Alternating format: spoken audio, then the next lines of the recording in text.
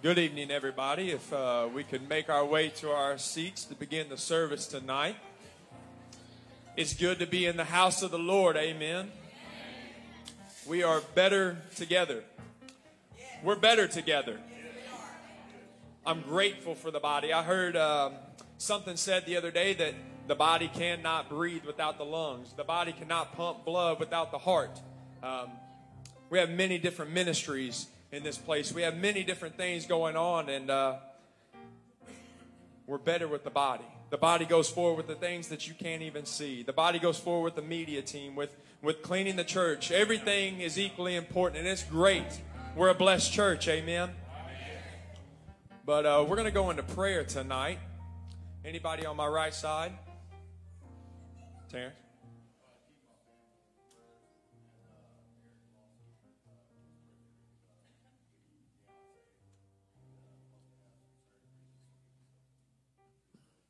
Yes, sir. Brother Jim? Brother Cole Davis, Sister Norma Davis told me in prayer. I've got two very special requests. Yes, sir. And let's remember Sister Kristen's daddy. Right, yes. Yes, ma'am. Brother Josh? Yes, sir. Sister Scarlett? Okay, yes, ma'am, we will do that. Anybody else on this side? Here in the middle. Sister Eloise?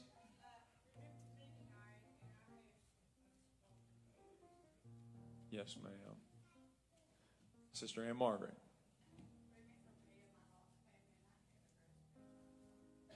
Yes, ma'am. Emily?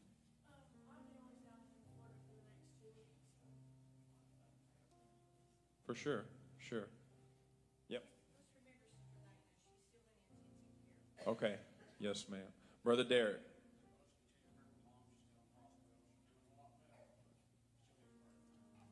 Yes, sir. Brother Angel. Yep, we got you, man. Anybody else in the middle here? My left side, Brother David? Definitely. Sister Maria. Yes, ma'am. Yes.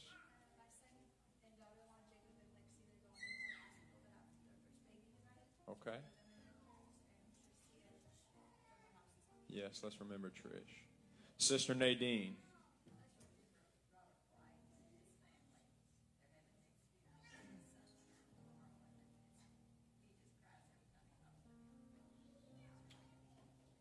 Yes, ma'am. We'll remember him. Okay. Yes, ma'am. Yes. We can do that. Amen. Sister Lacey. Yes, for sure. All the way in the back.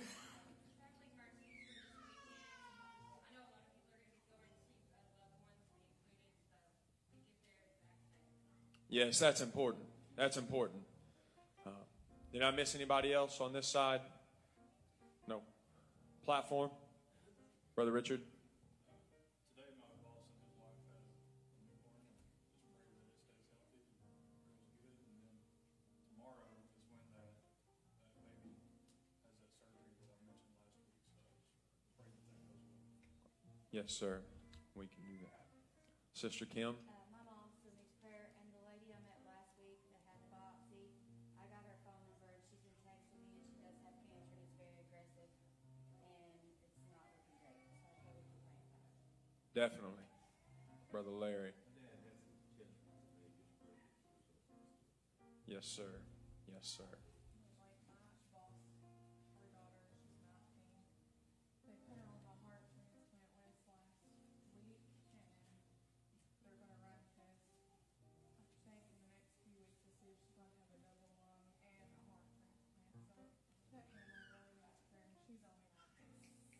Yeah. Let's remember them. Brother Tripp? Let's remember Daryl Watson. He's going to have a CT scan on his arm tomorrow.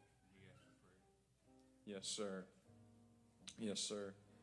And as Brother GL mentioned, we want to remember Sister Crystal's dad, David Long, he has a big surgery tomorrow over an aneurysm, and the Lord can move in that situation. Many things were mentioned tonight, but I know a God that is real. I know a God that still performs miracles, and I know the Word of God, and the Word of God is true, and those miracles can still happen today. Let's go to the Lord in faith tonight. Lord, you are wonderful, Counselor, mighty God, everlasting Father, Prince of Peace. For with God all things are possible. I lift up the name of Jesus tonight. Lord, you have healed cancer before. You have healed disease before. You have parted seas before. You've made a way where there was no way. And I sing praises unto the Lord Most High. I lift up the name of Jesus, and I speak healing into this congregation right now. Over every name that was mentioned, I speak for healing, and I pray that virtue would flow. Lord, in the name of Jesus, I pray over every doctor that is going to be used in these situations. Impart knowledge, impart wisdom over every decision that they have to make, over every procedure, over every medicine that has to be prescribed. Lord, I pray that in the name of Jesus, your hand is upon us. Lord, you are protecting our minds. I pray that we are not deceived, that we're not deceived by the flesh or the enemy or anything else, but Lord, that we keep our eyes and our focus on the above, because Lord, you can do exceedingly abundantly above all we could ask or even think, Lord. I'm grateful for what you're doing in this place. I'm grateful for the miracles that have happened before, and I'm believing for them tonight. I'm believing in faith that situations are going to turn around tonight. Breakthroughs are going to happen. Healings will happen. Depression will be gone. Anxiety will be gone. But it's done in the mighty and powerful name of Jesus. You've been walking the same old road for miles and miles. You've been hearing the same old voice tell the same old lies. You're trying to fill the same old holes inside. There's a better life. There's a better life. If you got pain, he's a pain taker. If you feel lost, he's a way maker. If you need freedom, a saving, he's a prison shaking savior. If you got chains, he's a chain breaker. We've all searched for the light of day in the dead of night. We've all found ourselves worn out from the same old fight. We've all run to things we know just ain't right. There's a better life. There's a better life. If you got pain, he's a pain taker. If you feel lost, he's a way maker. If you need freedom or saving, he's a prison shaking savior. If you got chains, he's a chain breaker. We'll search for the light of day in the dead of night.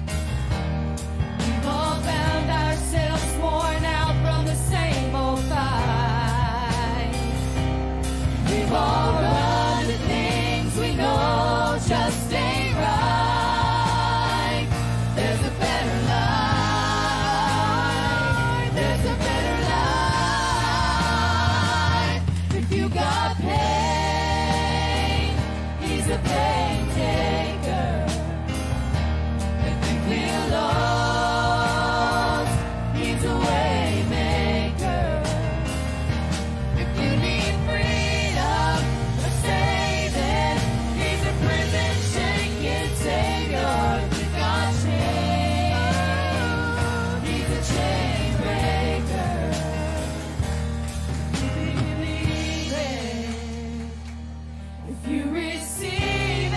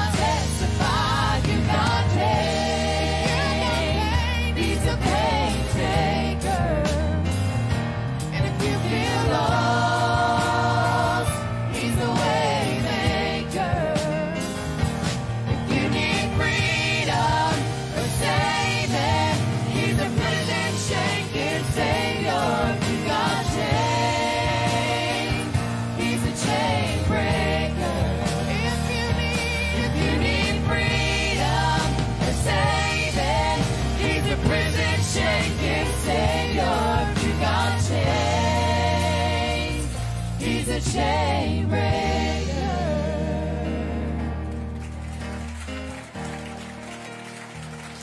He is worthy. Amen. He makes a way. He's a chain breaker. He is good. He is good. Hallelujah. It's so good to feel the presence of the Lord in this place tonight. We're blessed because of that. He is good. The Bible says, in this world you shall have tribulation, but be of good cheer, for I have overcome the world. Whatever you've walked in with tonight, whatever trial, whatever tribulation, He's overcome it. He's above it. Amen. We're going to get if we can get our ways to give on the board tonight. We have GiveLify, PayPal, available at riverbendpentecostals.com. Cash and checks can be mailed to Riverbend Pentecostals, P.O. Box 477, New Madrid, Missouri 63869. The gold pans are for tithing. Wood is for offering. And you can text to give at 833-883-9311. That's almost a tongue twister a little bit. Come on, somebody. But the Lord is faithful through this. Our faith is increased through this. Amen. Hallelujah. If we can get the prayer on the board. Upon the authority of your word I have given, and it shall be given unto me, pressed down, shaken together, and running over. I am a tither, and I give my offerings. I bring them today into your storehouse. Therefore the enemy is rebuked, the curse is broken. I live under an open heaven. You pour out upon me such a blessing that there is not enough room to receive it. We receive jobs and better jobs, raises and bonuses, sales and commissions, benefits and settlements, estates and inheritances, interest and income, rebates and returns, checks in the mail, gifts and surprises, bills paid off, debts demolished, and royalties received. My whole family saved and serving God in perfect health and abundance, walking in divine favor and blessing. I am blessed going in, and I am blessed going out, and all that I do will prosper in Jesus' name. And the church said,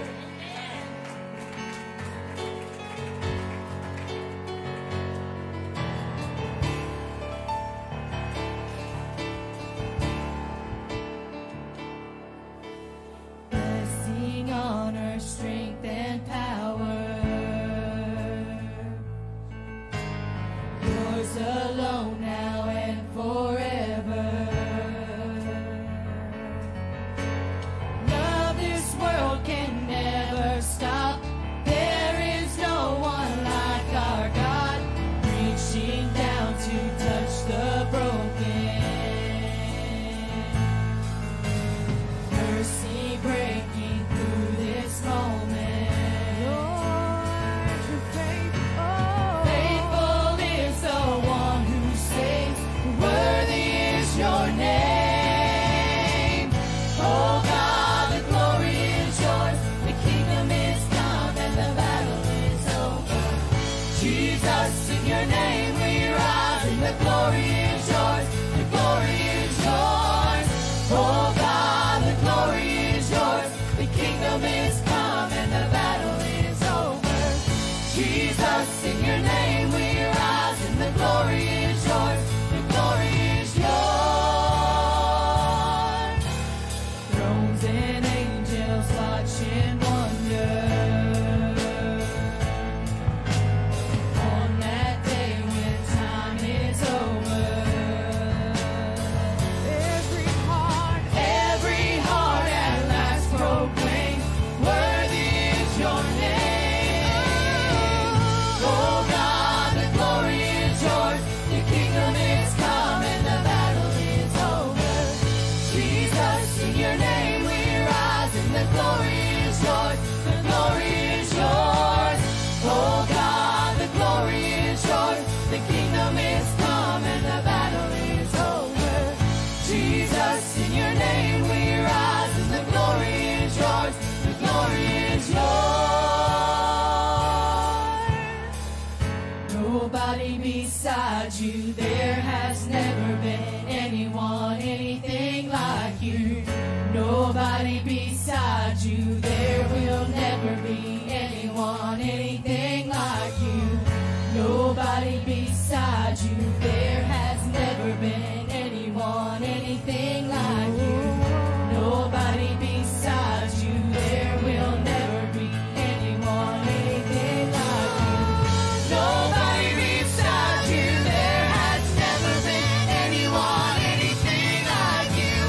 Nobody beside you. There will never be anyone, anything like you. Nobody beside you. There has never been anyone, anything like you.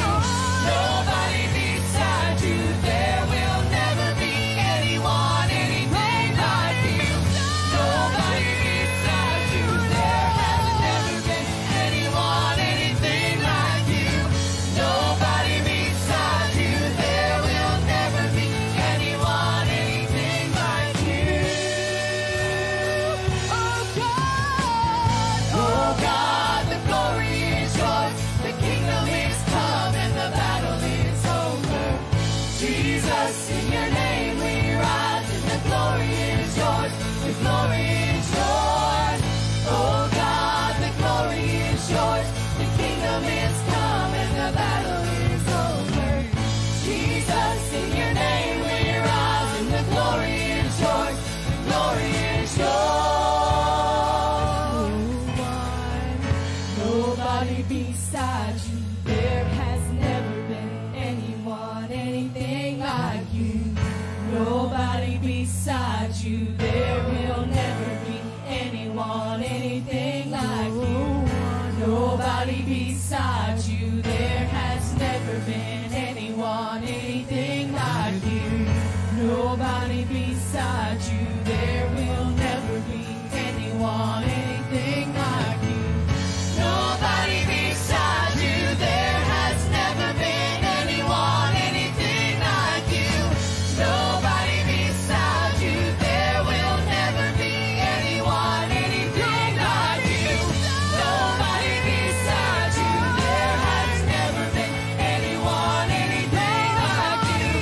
Nobody beside you. There will never be anyone, anything like you. Nobody beside you. There has never been anyone, anything like you. Nobody beside you. There will never be anyone, anything like you.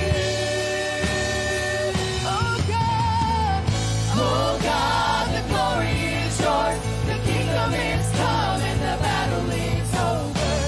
Jesus, in your name we rise, and the glory is yours. The glory is yours. Oh God, the glory is yours. The kingdom is come and the battle is over. Jesus, in your name we rise, and the glory is yours. The glory is yours.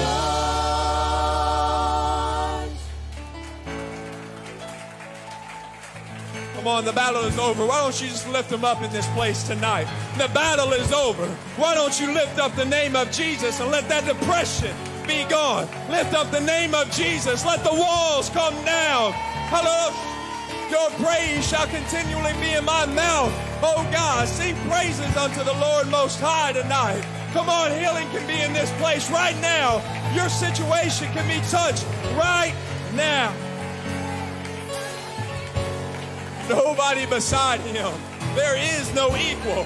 He is the Alpha, the Omega. Oh, you are wonderful, Jesus. Oh, hallelujah. The Lord is surely in here tonight. Hallelujah. You may be seated. If we can get Children's Church to come to the front.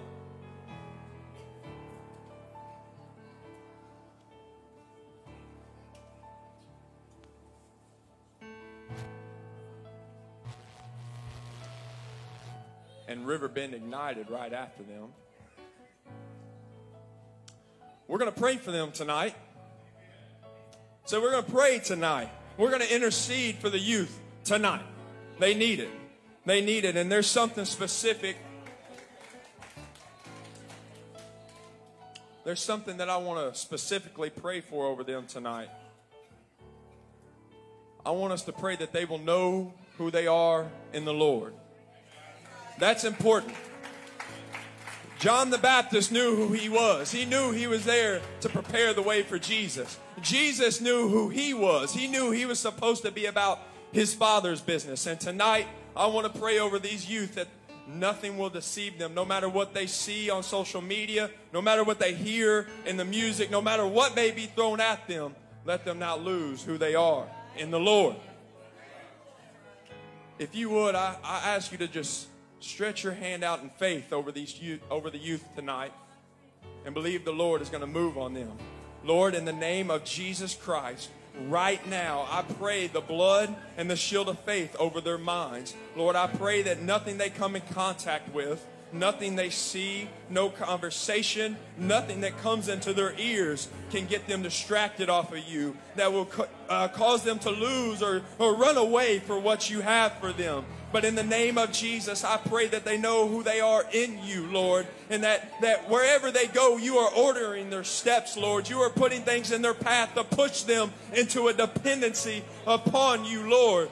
You are worthy of the praise, Lord, and you are worthy of the honor. Lord, you are doing a good work. You are doing a good work in here, Lord, and I pray that it would continue through the youth tonight. We lift up the mighty name of Jesus.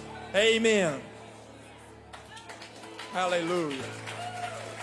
Hallelujah. Thank you, Lord. Sister Violet, if you want to lead them all back. And Emily right after. Y'all can be seated. We're going to hand it over to Brother GL. It's going to be a mighty, mighty word tonight. I'm believing for it in Jesus' name. Amen. Amen. I believe it too. I believe it too. I also believe I probably didn't make enough handouts tonight. Yep, that's right. Clap about it. Yes, indeed. Yes, indeed. That's exciting. I couldn't be happier. Could not be happier. Could not be happier. While you get your handouts. This will be Not Deceived, part number 5. Check, check, check. Yeah. Yeah.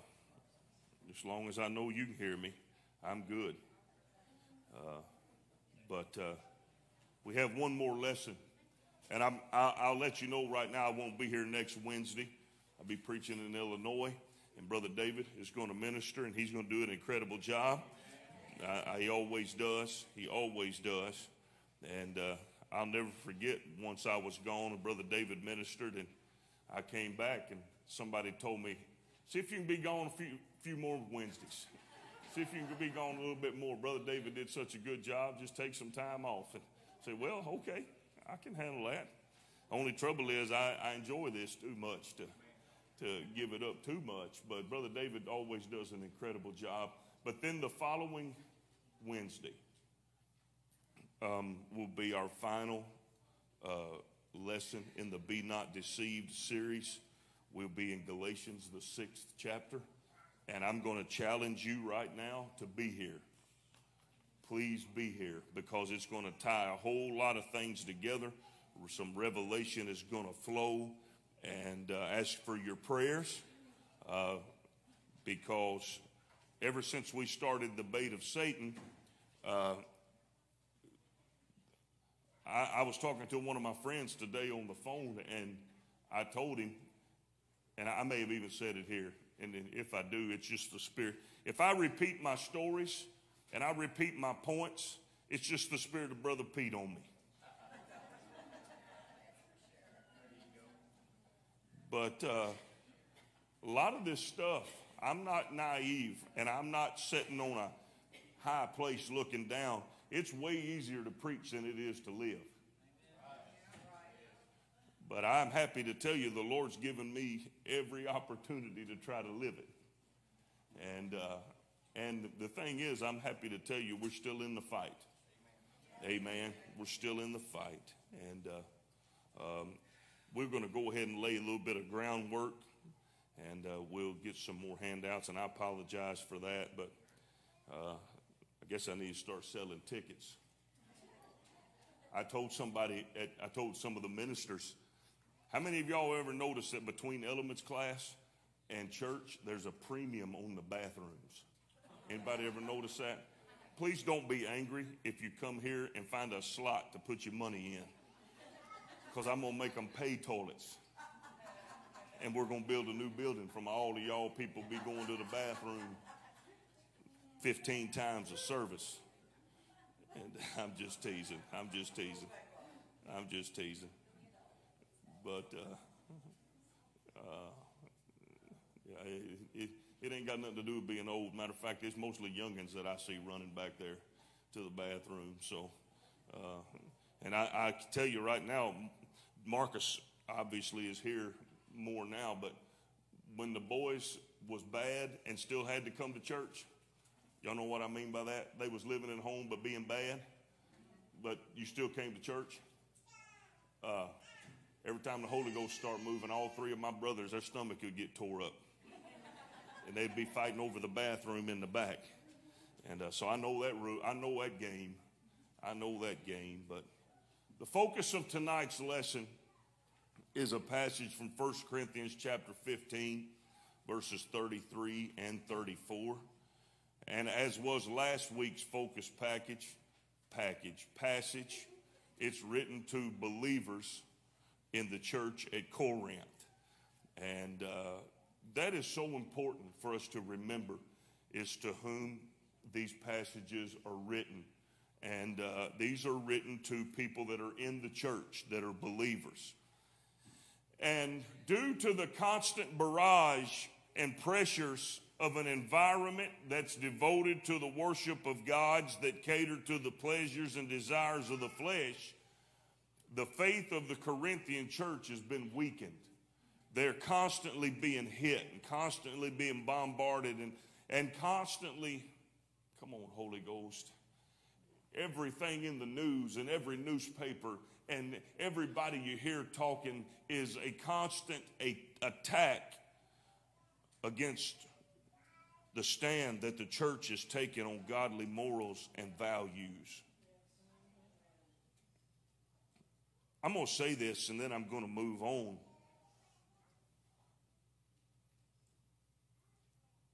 You don't have to even do anything. Just be a believer and somebody will come against you. Because the enemy knows to be intimidated by you even if they don't. Holy Ghost filled believers are still the biggest fear hell has. Oh, you hear me right now. There's a little old grandma somewhere that you don't know her name and you ain't never seen her and you ain't never listened to none of her messages on YouTube and you ain't never read none of her books. But I'm telling you right now, she's keeping the world turning. Because she's praying in the nighttime when we're asleep, and when we're getting up in the morning, she's still praying and she's still fasting and she's still touching God. And there's a little old man that's doing the same thing. Trust me when I tell you, don't believe the reports that faith is going downhill, because it ain't. It ain't. And these Corinthians were under attack. When faith is weak, everything weakens. The foundations you stand on are also weakened. And in this case, the enemy has found the Corinthian church to be susceptible to the idea that there is no resurrection. And if you doubt that there is a resurrection, then you can cast doubt on the fact that Jesus rose from the dead. And you can cast doubt on the power of the Holy Ghost, which is the resurrection in the gospel, because the Bible says if the same Spirit that brought Christ out of the grave dwell in you, it'll quicken your mortal body. So the baptism of the Holy Ghost is the power of the resurrection. And then the ultimate resurrection on that hallelujah morning when all the dead in Christ shall rise. Remember that? I'll have a new body, praise the Lord, I'll have a new life. It begins to put into doubt that there's a heaven to gain, and ultimately you begin to question everything you believe in if there's no resurrection. Okay. Paul begins this section by establishing the power of the resurrection. Important note. This is simply done by Paul reminding them of what has happened in their life. That's why it is so important to have a salvation experience like they preach in the Bible. Because if you just make a statement of faith, or you just sign a card, or you just do any other small act that testifies to your salvation, when the enemy comes against you, that means nothing. But if you have stood under the unction from heaven and felt the windows of heaven open up, and you have felt the power of God start in your toes and rise up until it explodes out of your mouth in a language that you ain't never spoke, you can tell the devil, wait a minute, stupid. You might be winning right now. And you might be making me doubt, and you might be making me afraid. But I can take you back to that spot, and you can't change what happened to me right there when I was filled with the baptism of the Holy Ghost. There was a witness of the Holy Ghost in my life. Paul said, I preach to you the gospel. You receive the gospel, and you still stand in the gospel. The death, the burial, resurrection. He reminds them that the gospel is the instrument by which they are in the process of being saved. The gospel is the instrument by which they are in the process of being saved. You and I haven't made it yet, but we're in the process. Okay? The salvation process is in line with the power of the resurrection. You'll like this, Miss Jane. He says, if they continue in what you've heard, and they continue in living what they heard Paul preach, and the picture that I see is a circle or a wheel, if you please. It starts with the preaching of the word, it continues with the preaching of the word, and it's going to be complete with the preaching of the word. Hear me now, none of which is any effect without obedience to the preached word. I said this a couple of weeks ago. You don't get saved by osmosis. You can't just sit here and hear enough preaching till you get saved. Got to put some action to it. Faith without works is dead. Okay. Paul clearly declares that his position as apostle, as missionary, ministering salvation unto them, preaching, all the different aspects, salvation, ministry, preaching, missions, etc. He said, I'm not doing all this because of me. I didn't earn it. I'm not getting a special prize. Everything I am is by the grace of God. Everything. And then he just as clearly says, and I put big stars beside this because I want you to hear it. He just as clearly says in verse number 11 that it is the message you hear that saves you, not the messenger.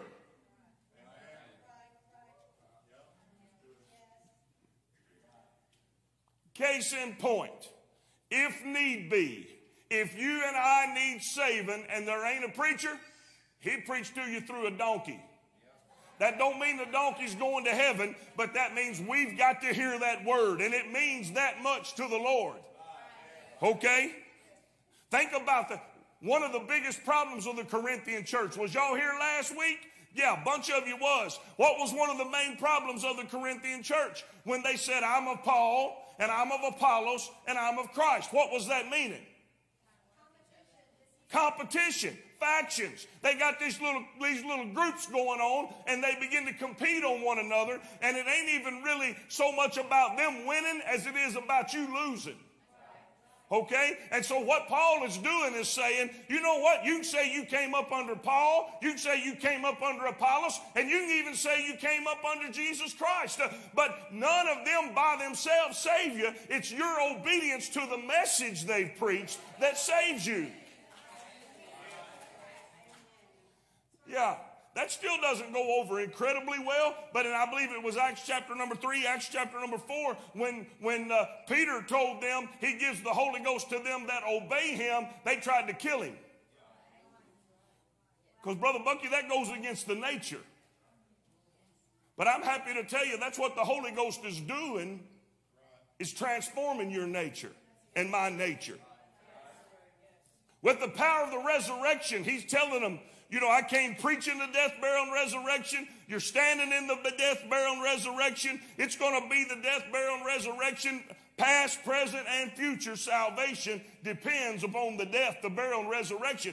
I am, Brother David, it's not just who he is, it's what he did. Oh, now, the Bible says, listen, there's not another sacrifice for sin. There's only one. And he entered into one time. Woo! He entered in one time behind the veil. The Bible said he is the propitiation for our sins, but not of our sins only, but of the sins of the whole world. Hear me when I tell you there was enough blood shed on Calvary to forgive every human being who will ever live.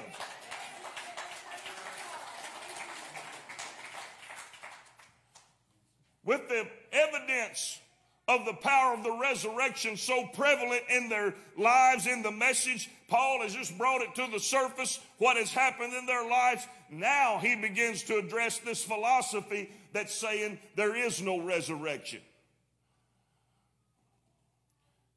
Now, this is the reason for Paul's exposition concerning the resurrection and the past, present, future effects. If there is no resurrection, then why do we even preach a message? Why is there a different life to live if there's no message of the resurrection? Why is there a mission? Let them all fend for themselves. Why go to church? Why have a relation? Why pursue, rather than pursue a relationship with Jesus Christ, here's what we do. Let's eat, drink, and be merry, because tomorrow we're dying. Find that in Ecclesiastes and also later in this chapter. Because that's all there is if there was no resurrection. And there is no hope, period, without the resurrection of Jesus Christ. And here's the truth. If it was left up to the first Adam, this is true. But God did not leave it up to Adam. He came himself. Remember Brother Cody? He was in the world was made by him, and the world knew him not. In the beginning was the Word was with God, and the Word was God. And the Word was made flesh and dwelt among us, and we beheld his glory as of the only begotten of the Father, full of grace and truth. It was with the life, death, burial, and resurrection of Jesus Christ that he came to give us hope. Now hear me when I tell you this. And the Bible says, and the last enemy to be destroyed is death. You know what that means to the Apostle Paul? Don't you be messing with the resurrection. Oh, I wish you'd hear me. Don't you be messing with the resurrection. Because Job said, the worms may eat my flesh, but I'm going to know him. My Redeemer liveth. Paul said, the dead in Christ shall rise first, then we which are alive and remain shall be caught up to meet him in the air, and so shall we ever be with the Lord. They better leave the resurrection alone, because it is the final say. The power of the Holy Ghost. Any effort to diminish, pervert, or completely destroy the truth of the resurrection, whether it be that of Jesus Christ, that of the Holy Ghost experience, or of the final resurrection at the last trump of God, is to take away the hope that Jesus paid the price for. That is why, ladies and gentlemen, right now, I'm calling us in the middle of a Bible study. I'm calling us to receive a renewed burden to pray for one another, to pray for our towns and our cities, our counties, and the world. Here's what you pray: that their faith fail not. Can't give up your faith. Now, it has a little bit different context, but it has the same principle. Jude said in the last of the epistles, he said, when I consider diligently what I ought to write to you, it came to me to tell you to earnestly contend for the faith that was once delivered the saints. That word once means once and for all. One Lord, one faith, one baptism, one God, Father of all, above all, through all, and in you all, the power of the resurrection. 1 Corinthians chapter 15, verse 33 says, be not deceived. That's what brought it to this series. Evil communications corrupt good manners. Now, last week we discussed the life, the behaviors, and the immoral climate of the city of Corinth. You'll remember that I told you they became a byword. To live like a Corinthian meant somebody didn't have any kind of morals. They had no morals, no moral compass. They lived by no standards. They just lived free as they wanted to live like a Corinthian. Now, not only is there attack upon their morals that they have to withstand, but now an attack upon their doctrine. Now, these two go hand in hand because the doctrine of Jesus Christ, death, burial, and resurrection is inextricably connected to the doctrine of holiness. You don't have the resurrection without holiness. Don't be afraid of that word. You better fall in love with it. Better figure it out, because the Bible says without holiness, no man shall see the Lord. It matters. Okay, it matters. Holiness. And it's way more than what you wear and what you watch and what you listen to. But that matters too. Why you got to be going off into that? We was going so good.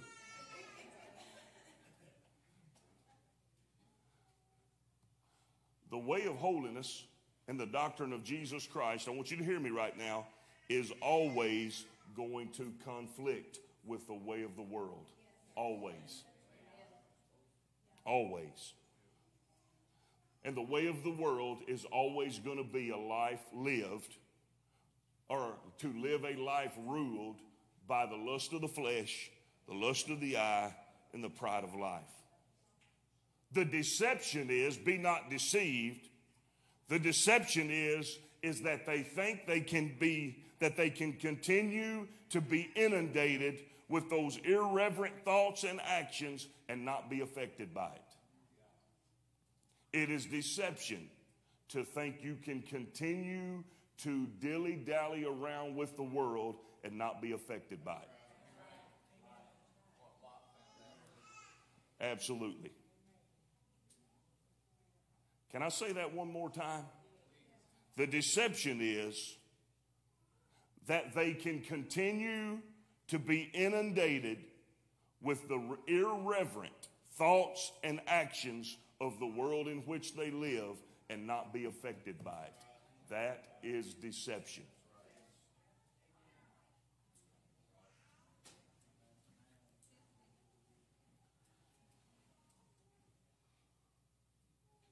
The Holy Ghost is calling us to a higher commitment, folks, not a weaker one. And he's calling us to be more like him and less like the world.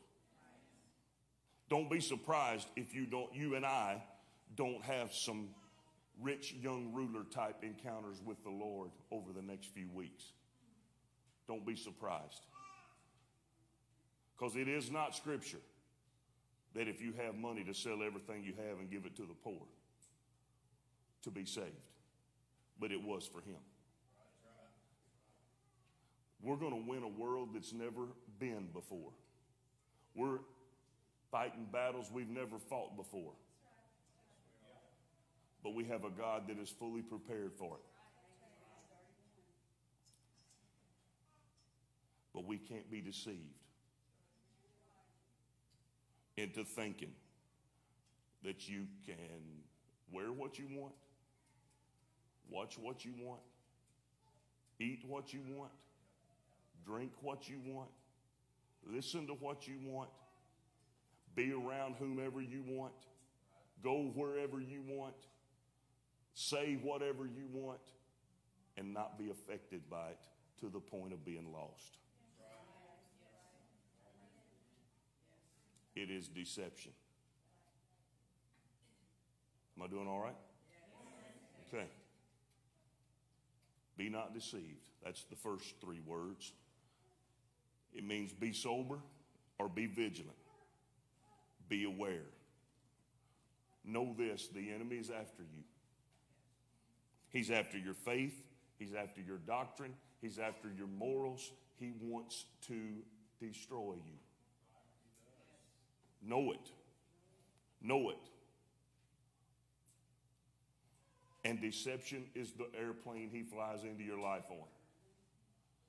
Be not deceived. Be aware. Oh, I'm fixing to wade into that just a little bit. Not yet, but I'm going to wade into it. And it's going to fit the recovery community. But you remember I told us Sunday, we all in the recovery community.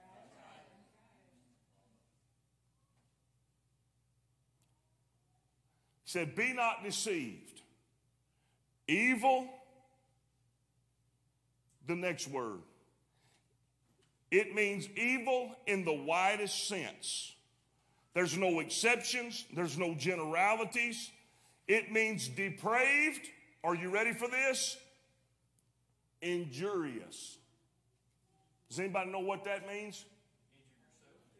Wants to injure you, cause you problems, cause you difficulties. And the enemy, the thief, cometh not, but for to steal, kill, and destroy. So now we have a connection, and the Bible calls him the evil one. All right? So be not deceived.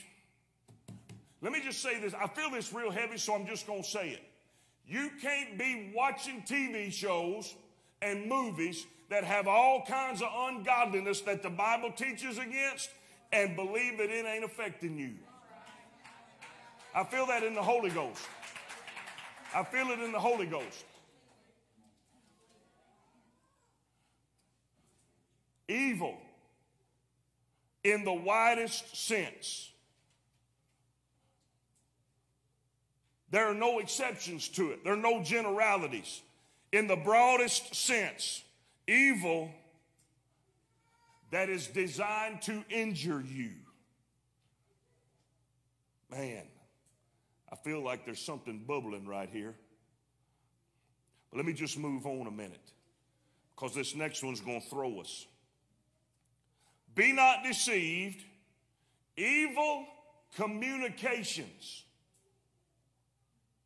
Now, if on the surface, if I ask you what did that mean, you would say conversation with somebody, or words, or with our keyboard, or texting with our phone. That's the world we live in now. That's not exactly what it means, though that isn't included. Here's a word. Now, for all of you that afraid I'm going to talk nasty in church, this ain't a nasty word. It's what it means. Intercourse. That's what communications means in its literal sense. Intercourse. Now, here's what that means. Are you ready for it? Because we want our mind to be in the gutter and think, oh man, I ain't guilty of that. Here's what you got. This is what that word intercourse means. Had no idea. The exchange of thoughts and feelings.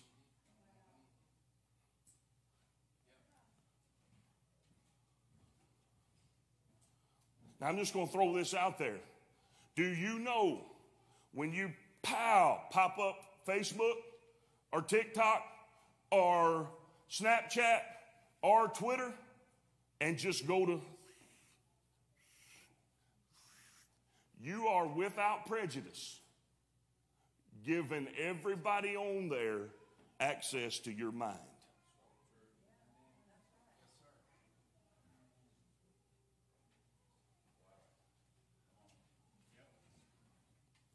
Oh, I want to stay here a minute. Exchanging of thoughts and feelings. This intercourse concept is referring to intimate relationships. Now, I'm going to use a little bit of SYMBIS. That's saving your marriage before it starts. My premarital curriculum that I'm trying to get through with people. There's a difference in passion and intimacy. Passion is what's happening in the bedroom most of the time. Intimacy is the exchanging of thoughts and feelings. Now, you and I need to ask ourselves, based upon this, how many people have I given intimate access to my mind?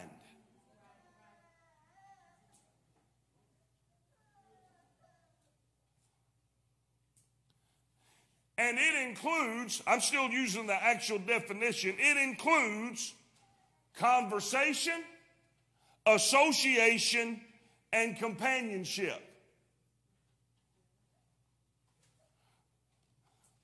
Be not deceived. Evil exchanging of thoughts and feelings, conversation, association, and companionship. Several years ago, my dad preached a message, and I have the notes to it in my office in his Bible. And he told the story of living near the river. And it's got a lot application also, Brother David. But Daddy told the story of living near the river and being a little boy. And Grandma said, can you guess what she said? Don't touch that river. Don't go near the river. Stay away from the river. He decided, because we know better, to just go look at it. Just go over there and look at it. And then, Brother David, he said it was hot outside. So he rolled up his breeches legs and took his shoes and socks off and sat down on the bank and started dabbling his feet in the water. And before the water got done with him, it had called him to be in it. The title of the message was Devil Dabbling. And the truth of the matter is, be not deceived. If you start listening to the devil's music, you'll find yourself going home with him.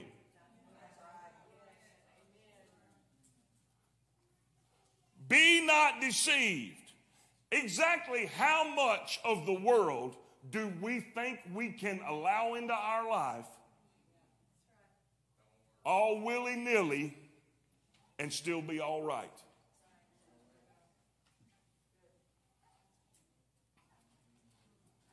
This is what you call Pentecost Bible study. Oh, don't worry, I'm going to. Be not deceived. Evil intercourse. The exchange of thoughts and feelings. Intimacy, intimate relationships. Allowing ungodliness in your head and in your mind. Be not deceived. Evil communications corrupt. Here's what it means. Spoil, destroy, ruin. I like all of them, but then it really started getting right. Shrivel or wither. Spoil or ruin. And I took the commentaries and the dictionaries and I came up with this conclusion. To take from excellent and useful and make it detestable and worthless.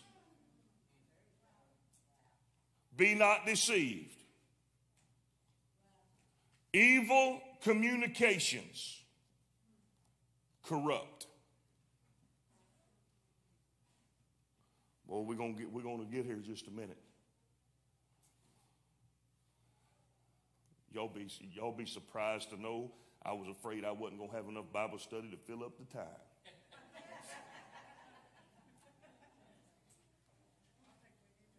Look at here. You were doing all right, Sarah, till you said that. She said, I think we knew better. Yeah, there you go, Brother Shannon. Be not deceived. Evil communication corrupt good manners. Yeah. You mentioned the social media feeds. Mm-hmm. And going back to a conversation we had Sunday morning, if I'm paying attention to the conversation that is going on in my head, Uh-huh. my mind, Uh-huh. when I'm looking at that, Uh-huh. looking at those feeds and those enticements from the world and fleshly enticements, Mm-hmm. it is one thing. But for me to actually become aware and notice the conversation that's going on inside my head when that's happening, Mm-hmm. it is astonishing. Absolutely. Absolutely. Now here's the connection I'm going to make, and then let me tell you this. We're fixing to go there in a big way. Okay?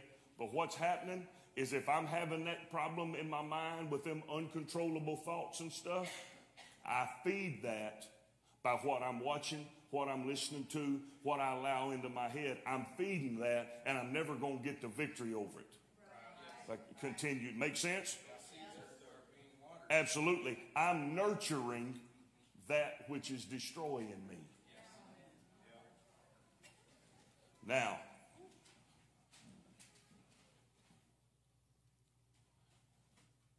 before I go any further, I want to let you know the Bible says, ye are of God, little children, and have overcome them.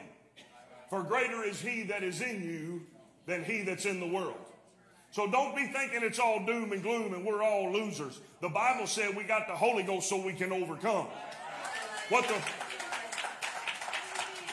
the Word of God is telling us is you can't give your flesh an inch.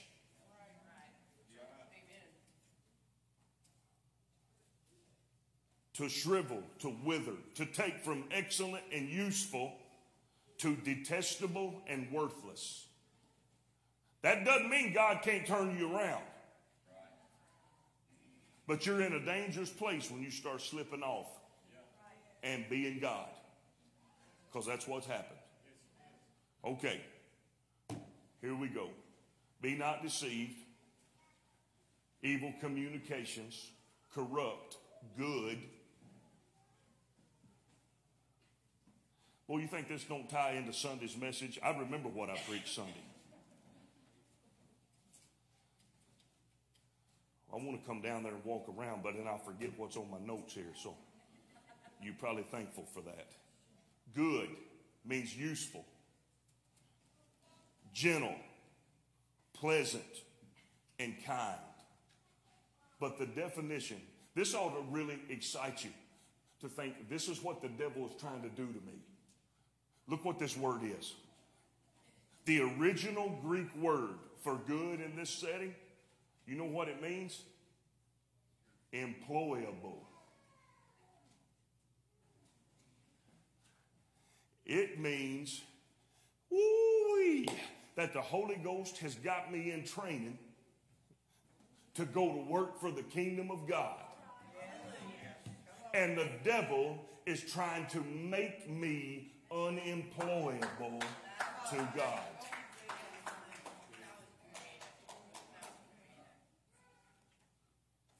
Let me tell you something, Brother Cody Pikey. You know what the first thing he'll tell you when you mess up about that far?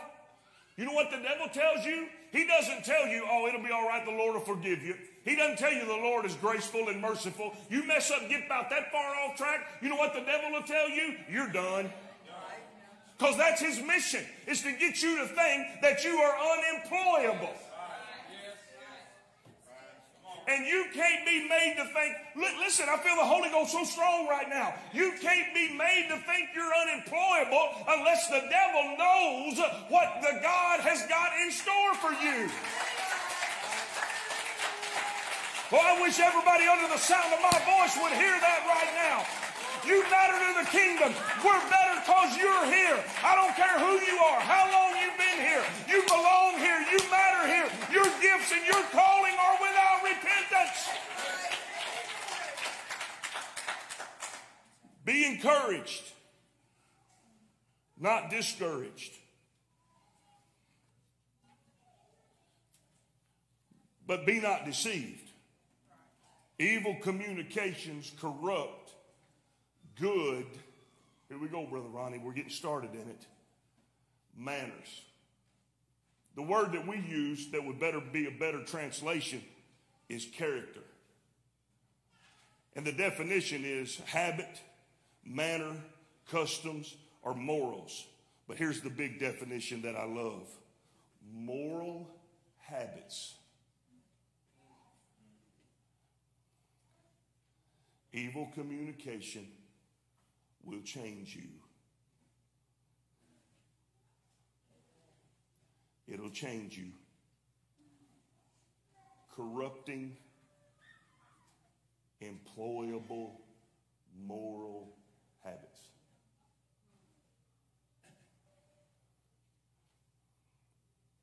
Now, let's look at this antidote. Everybody with me? Be not deceived. And if you think this don't tie together with elements class and boundaries, it does. Don't want to miss that Sunday morning. We're going to wade off into it again. But here's the antidote. He said, be not deceived. Evil communication corrupt good manners. Please hear me as I tell you this right now. Don't think you can beat the devil at his game. Please don't think that. Don't think that you're going to be able to keep listening to, watching, hanging out with, and being around and being influenced by what you've been doing it and be okay. Not happening.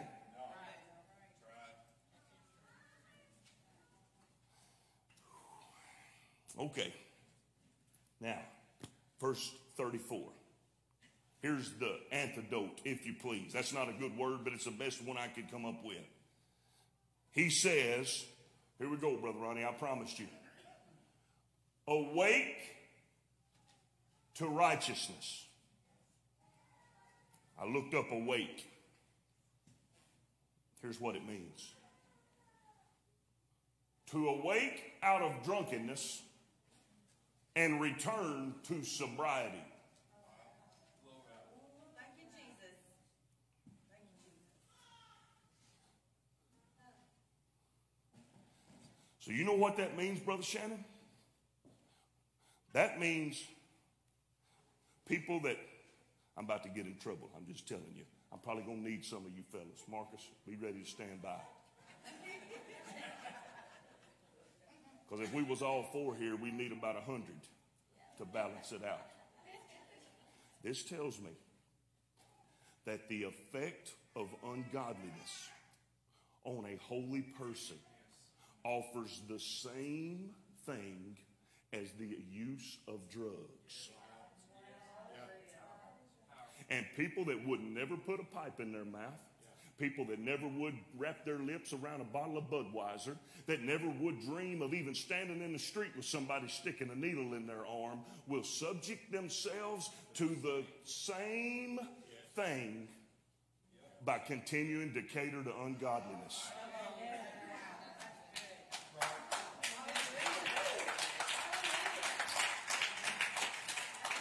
Does that make sense? Does that make sense? Now, I'm going to be just a little real. People sitting up in their ivory tower talking about how holy they are and how godly they are and constantly allowing. Say, well, that's not bothering me. Tell that to the book. The book says, whoo, Holy Ghost, my God, evil communication corrupts good manners.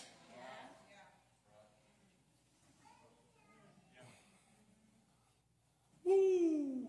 Y'all feel that? There's anointing in this house right now. There's a powerful anointing in this place right now. So in the context of this lesson, this is written to believers. This is not, and all due respect, this is not the big book. This is the Bible, written to the church, to believers.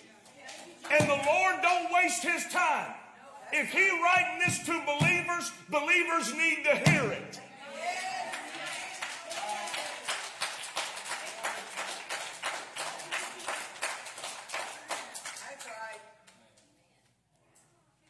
Now I want you to hear me right now.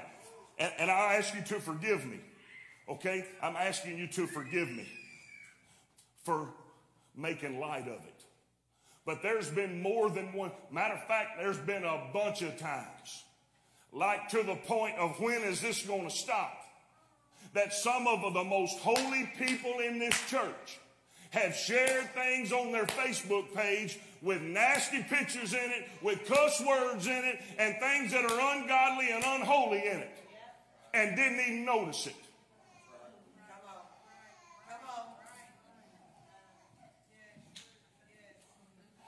You know what the book calls that?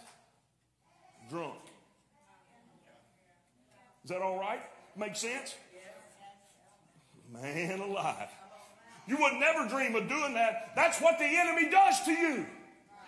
I've got another message Daddy preached for me one time. He didn't preach it for me, but he preached it somewhere. Don't wake up dead on your ivory bed.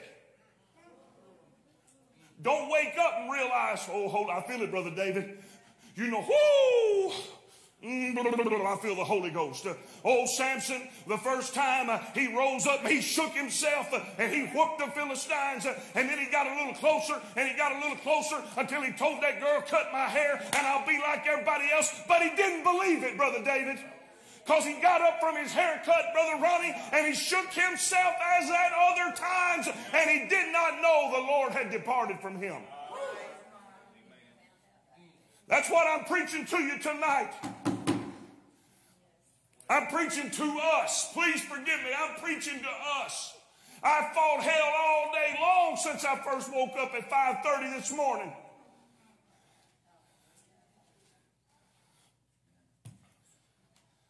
He said, awake to righteousness. This has got a very simple definition, but I love it. Am I doing all right tonight? Everybody with me? Everybody with me? Brother David, if I've ever heard from God on a series of Bible studies, this was it. If I ever heard from God. Here's what righteousness means. That, oh God. That which is approved by God.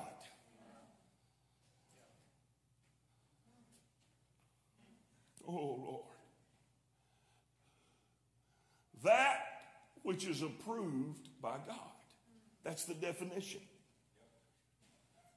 Come out of drunkenness and return to righteousness. So the intoxicating factor is to be deluded, deceived, and distracted by that which is approved by Antichrist rather than by God, which is the lust of the flesh, which the New Living Translation says the craving for physical pleasure. Lust of the eye, which is the craving for everything we see, and the pride of life, which is pride in our achievements and our possessions. The Bible clearly says that junk's not of God.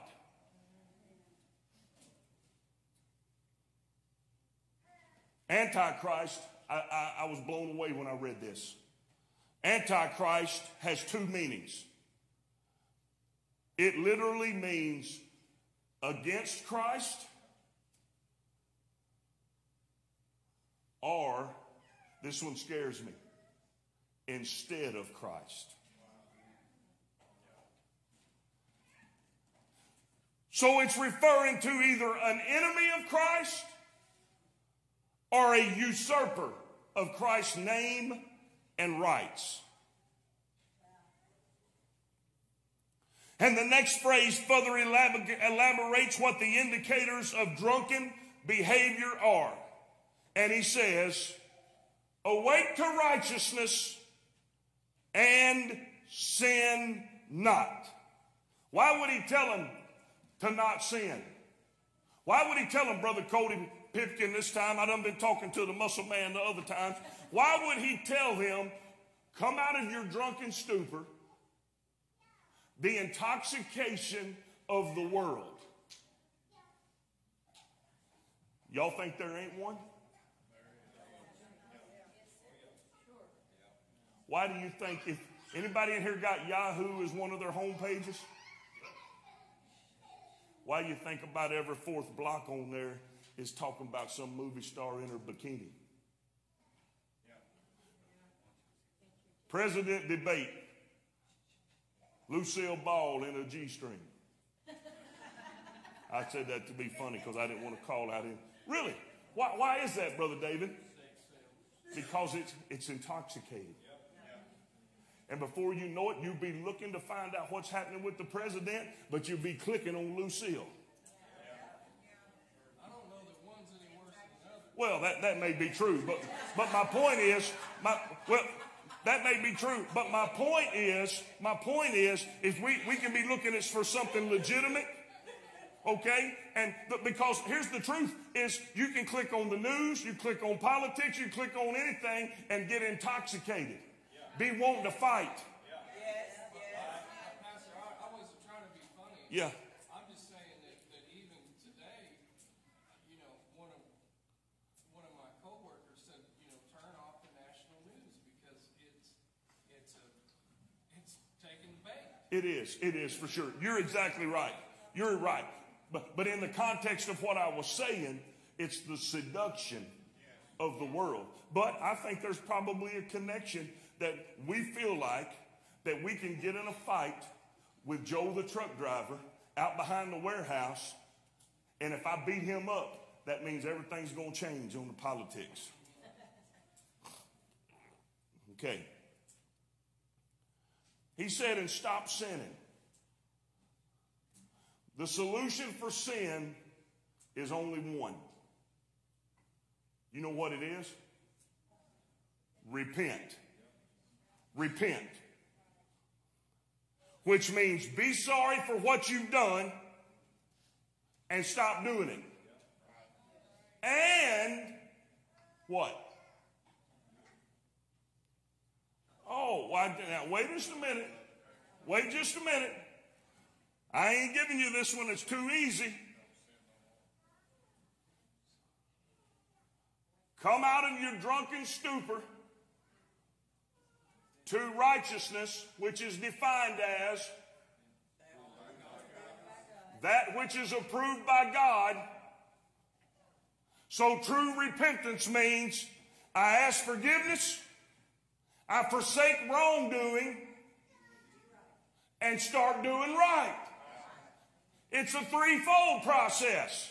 Get rid of the old and grab a hold of the new. It's a turnaround. Okay. And then, what is right? I was hoping you would ask, because you're thinking, well, don't drink, don't cuss, don't chew, and don't go with the girls that do.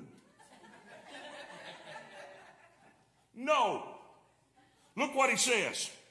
Hang with me just a minute. He says, next verse, 35, no.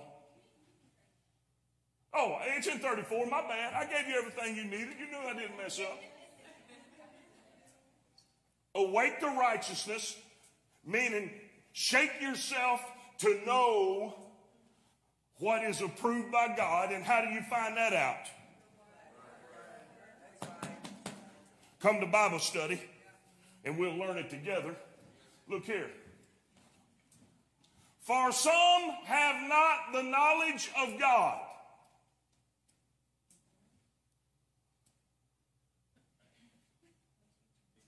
What does that mean? Straighten up, live right, and go to work.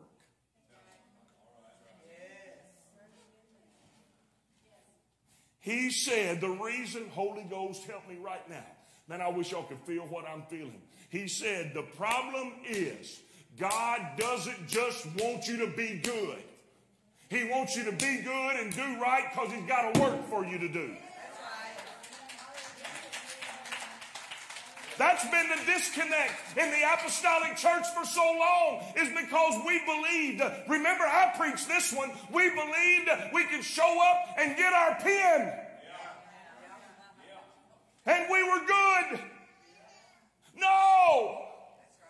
He said there's a reason. Oh, I feel Jesus so strong in this place right now. And I'm so thankful for it. So thankful. He said the reason why we got to get right is there's some people among you that don't know who he is.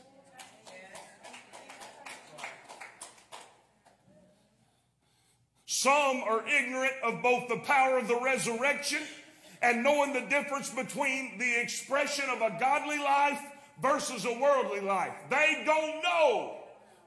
And God have mercy on us. If we sit there with our little beady holiness binoculars on and talk down to people and make fun of people and ridicule people and talk about how nasty they are when you haven't told them about Jesus.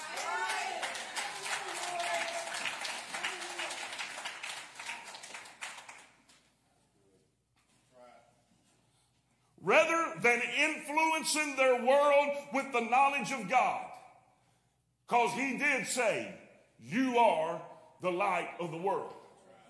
You are the salt of the earth.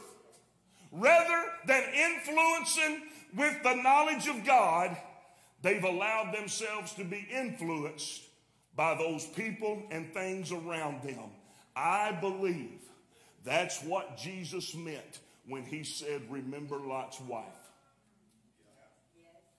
And I also think that's what Paul meant when he said, I beseech you therefore, brethren, by the mercies of God, that you present your bodies a living sacrifice, holy, acceptable unto God, which is your reasonable service. And then he said, and be not conformed to this world,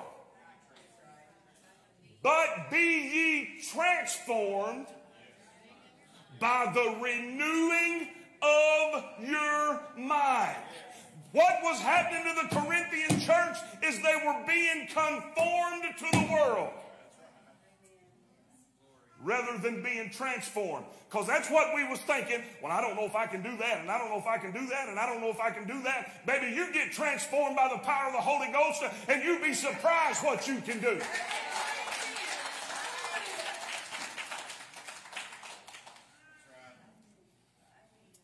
Now, in their life, the call from Jesus Christ. Matthew 28, Mark 16, Luke 24, Acts chapter number 1. All of them, before he left, he said, you go into all the world and preach the gospel to every creature. In Matthew 28, he said, teach them the truth and teach them how to live. That's what he says. He says it 2 times. Look it up. That's in Follow the Lead, by the way. Something I told Brother Ronnie and Sister Miss Jane about today. Then he says, look, Jesus' call to go has been ignored. And now an apathetic church has given way to a passionate world. Wow. And then he says, I speak this to your shame. Now, this is very unusual for Paul to say. Sister Dana, he usually tempers everything he says and tries to make it encouraging. He softens it. He does not just shell down the corn and throw the cob at him. But he does right here. And here's why. He's very intentional about being straight with them. To become intoxicated by the possibility of feeding our flesh without any limits, at the risk of allowing the doctrine of the resurrection and the doctrine of holiness to be maligned and then discarded, is unacceptable. And that's why he doesn't pull any punches. Because Brother Shannon, he wants them to know this ain't a suggestion. This is not advice. It's a law. And if we continue to dance with the devil, we will become his wife. Because You open the door, and I'm going to keep coming back there. The Bible first said Lot chose the well-watered plain of Jordan. Instead of deferring to his elder and showing respect, he grabbed what was his. Second, he pitched his tents toward Sodom. And the next time we see him, he's got a prime time place at the gate of Sodom, and he has become a ruler in a place destined for judgment.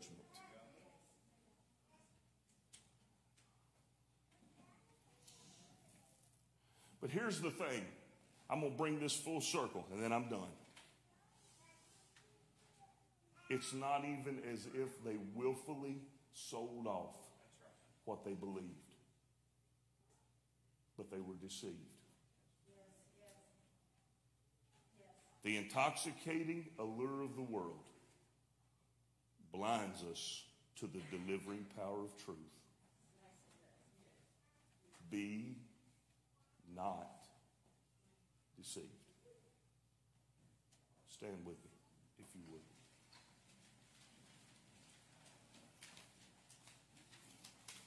The call away from deception is not so that the Lord can get his way by making you do what he wants you to. It's so the Lord can loose us into what he has for us.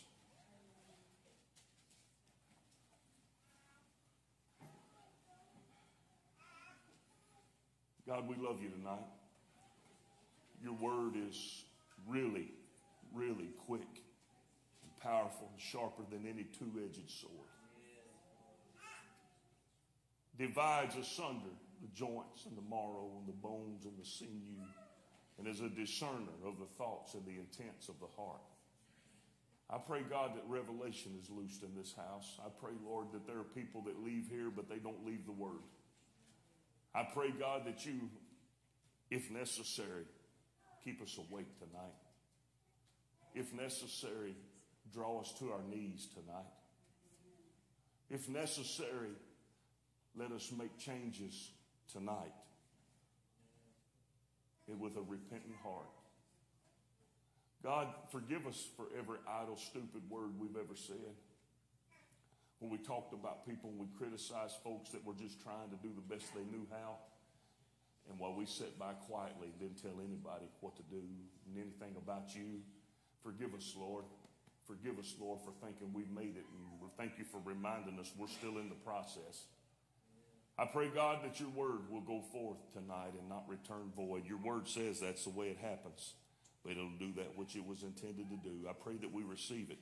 Let it fall on good ground. And let this Bible study not soon leave us. Thank you for this precious group of people that you've allowed me to pastor. And I'm thankful for this word you've given us. And you haven't given it to us, Lord, as a rod of correction, Lord, but as a staff of direction, as a poke of direction, Lord, a push in the right direction. God, bringing us into alignment, bringing us into order, God. You're preparing a bride. You're preparing a bride, God, for your return. I'm thankful. I'm thankful for your word. Thankful for your grace and mercy you've shown us. Your long suffering to usward, because you're not willing that any perish, but that all would come to repentance. I'm thankful for that. In Jesus' name, amen. Be safe this weekend. Sunday morning at 10 is elements class. Sunday morning at 11 is worship. Look forward to seeing you there. Next Wednesday, y'all come support Brother David as he brings the word. It will be powerful, it will be effective, and it will be good. We'll see you. God bless you. You're dismissed.